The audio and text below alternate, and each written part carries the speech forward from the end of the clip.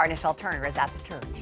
Nancy and Kevin, the private ceremony lasted about an hour. Security was tight. Hillary Clinton, Chelsea, and her husband, Mark Medvinsky, were all on hand to pay their respects. Of course, Oscar de la Renta was essential in helping Hillary Clinton define her signature style.